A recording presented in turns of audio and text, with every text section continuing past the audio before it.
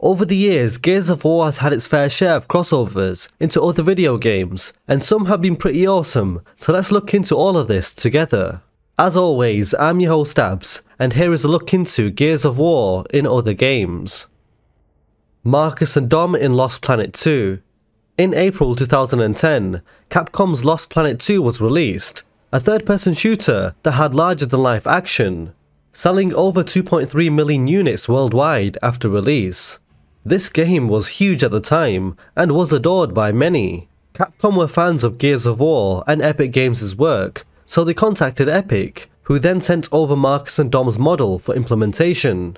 The crossover of having the badass duo Marcus and Dom was dope, kicking ass in a completely different world and planet. They were only of course available on the Xbox 360 version, and I for one loved this trailer.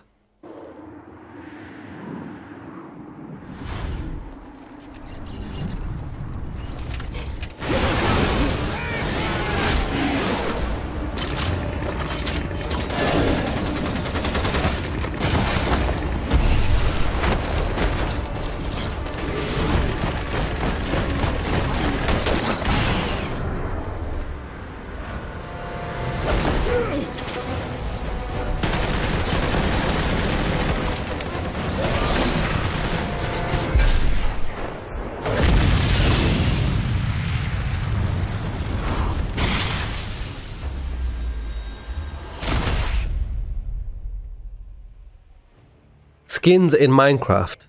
On Minecraft's Xbox 360 edition, there were multiple Gears of War skins released in different packs.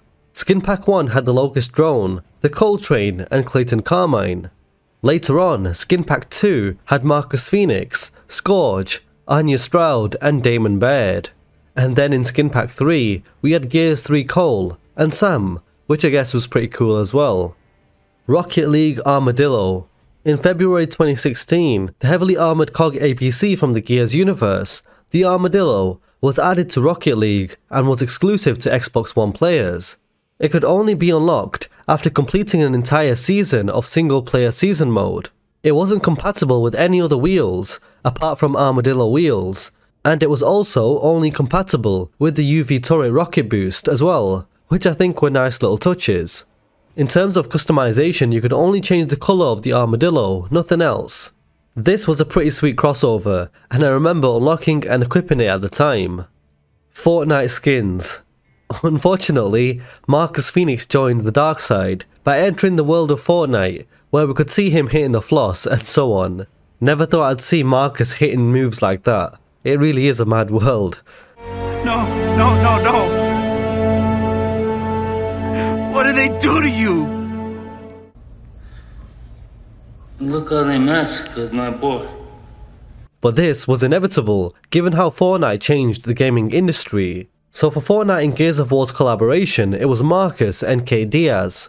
There were 3 pickaxes, from the Breaker Mace, the Tremor Hammer, and the Butcher Cleaver. For backblings there was the Sonic Resonator from Gears 1, as well as an enlarged version of Reyna's pendant on a necklace, as well as a knife trick emote and some sprays.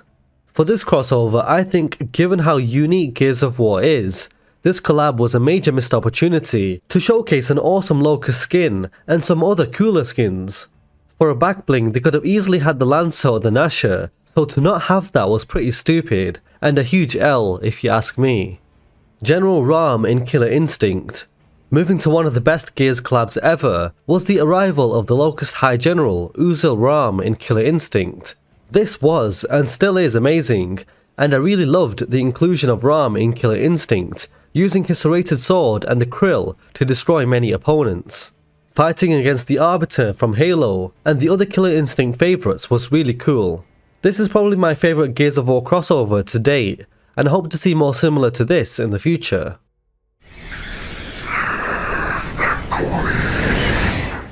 Fall Guys skins. Fall Guys, just like Fortnite, also saw many iconic video game characters enter their game, but this time as beans. So Marcus and Kate returned here as well, but it was classic Marcus instead, and General Ram arrived too, which is pretty funny. The beans actually looked really detailed, and General Ram had the best design and skin, which is no surprise. Locust Butcher in Infinity Blade 2. In the game Infinity Blade 2, which was released in December 2011, the iconic Locust Butcher made an appearance as a giant enemy. Like the Headsman enemy, the Locust Butcher could be found guarding the sky cages in front of a guillotine. Although you wouldn't encounter the Locust Butcher very often. The Butcher is much bigger in this game compared to the Gears universe, and used a weapon called the Cleaver Grinder, which is based off their Butcher Cleaver, except it has a longer handle. Sea of Thieves ship set. Sea of Thieves released the Crimson Omen cosmetic ship set, which was given to players who played the game at least once between specific timeframes in 2019 and 2023. This was a really awesome and badass looking ship set, with Gears inspired cannons, flags, wheel and more. The Lancer in Wasteland 3. Finally, we have the Lancer assault rifle, which appeared in Wasteland 3 as a retrievable weapon, and the description stated that it was a futuristic looking AR, unlike anything seen before in the Wasteland. But the chainsaw doesn't work. Looks like it's got a cog loose. I love that last sentence, that was a nice little nod. All of the collabs in this video make you wonder what crossovers could take place in the future between Gears of War and other gaming IPs.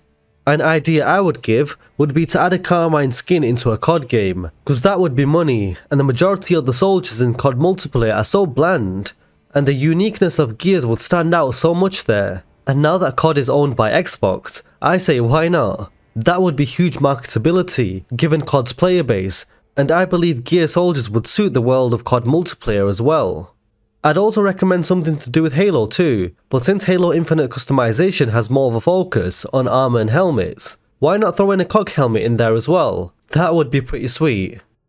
And that, my friends, is Gears of War and other games so far. Drop a like if you enjoyed this video, subscribe for more similar content like this, and a special big thank you to the YouTube and Patreon members for your extra support of me and the channel. Thank you so much. I'm your host Abz, and as always, I will catch you guys next time.